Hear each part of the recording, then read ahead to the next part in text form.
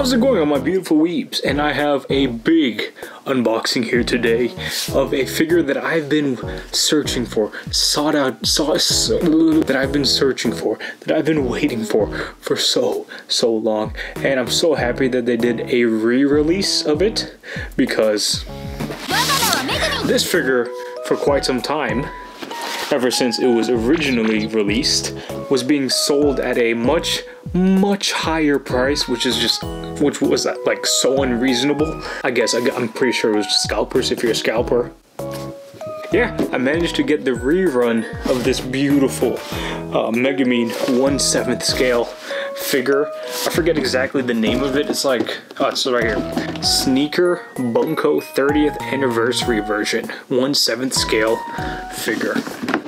But yeah, after this figure released for the first time, and then when they stopped making it, the price went up like 2 times, 3 times, 4 times its actual value, which is just so dumb.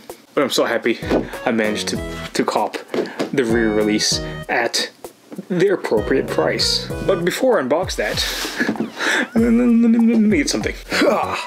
Okay. Now I'm ready to unbox this Megumin figure. Yeah, if you don't know, I have a Megumin cosplay. I'm not gonna put the whole cosplay on right now because that's like in storage somewhere. Hey, if you're watching this channel, you're probably not subscribed, because about 80% of you are not subscribed. And if you want me to keep on making quality content, I suggest you do so.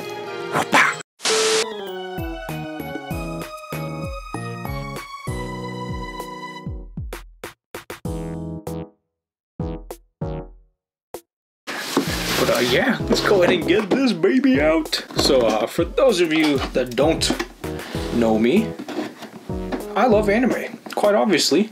And Konosuba was one of those really early anime that I watched when I first started really watching anime.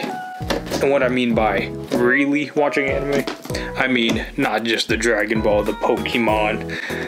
This is when I started exploring different genres, and coincidentally enough, Konosuba is one of the earlier shows that I discovered. I mean, if it isn't obvious already, Megumin became like essentially my first waifu for laifu. My first anime waifu. It has that brand new figure smell. If you're a collector like me, you know the smell. Man, did my head? I feel like my head got bigger. This head is kind of small. But here it is. Sheesh. All right. Oh my god.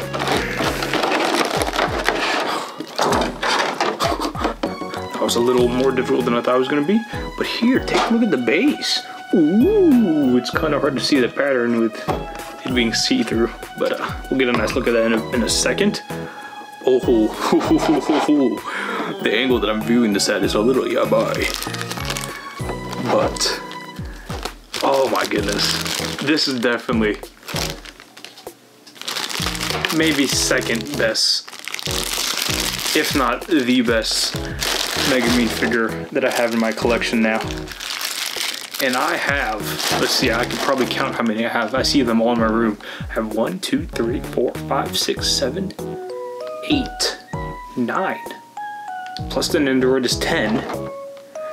So this is my 11th Megumin figure. And I gotta say, this is either the second best or the best. It's really competing with this Megumin figure, which I got from Otakon. But I mean, just the way this one looks, and the painting and the sculpting, oh my god, I think, you know, this is like more so the light novel style Megumin versus the anime, which I think the anime has more, it's a little more sharp looking, while the light novel artwork style has more soft features. Like, especially in the eyes. I think when you compare the anime Konosuba style to the light novel or manga style, you could definitely see the differences. Not a big fan of the way this is on the base, because it is just literally on one leg, one foot, but it should be fine.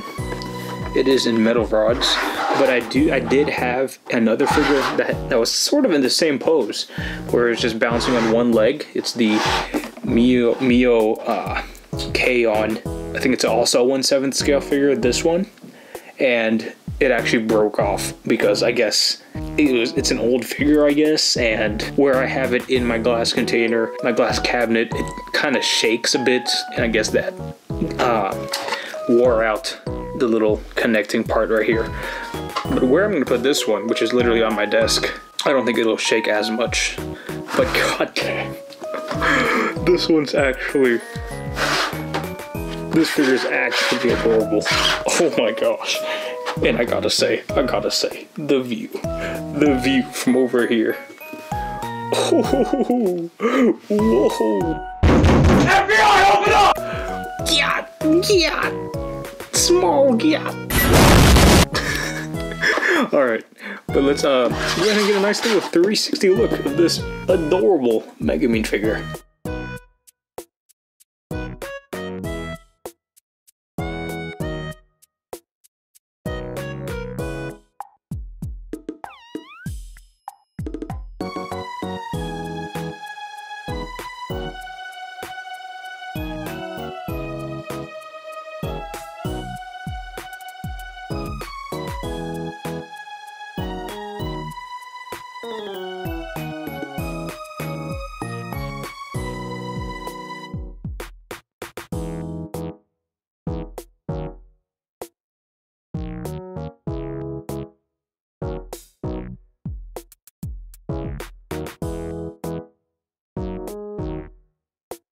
I gotta say though, I love how creative they were with balancing out this figure, like especially with her hat. As you can see, it's actually attached to her staff. It's actually attached to her staff right here. So then that backside is also supported, while she also holds onto it with her hand, of course. And the little textures that you can see, it's not just like a solid thing. You can see how the staff pushes against the hat and everything, like the cloth. The details in this figure is actually, I feel like, underrated, underappreciated. And especially with her clothes. Like, take a close-up look and you can see all the little wrinkles and folds in her dress and the different colors, the shading. God dang. This is definitely a premium figure. I mean, while my camera died, I actually realized that there was this extra little pole here that actually supports the hat even more, which I actually feel like is not that necessary actually, but it is here, so I will use it, and it will support the figure even more, I guess, to avoid from it breaking. Look how my Mio one did. Look at that.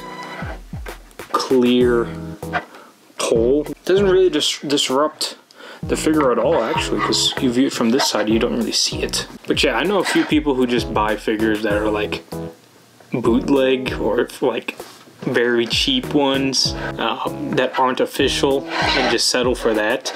And all I have to say to those people, and if you're one of those people, just don't do that, because one, it's a bootleg, it's fake, and you're not supporting the actual figure companies, the creators of anime, etc. All of that.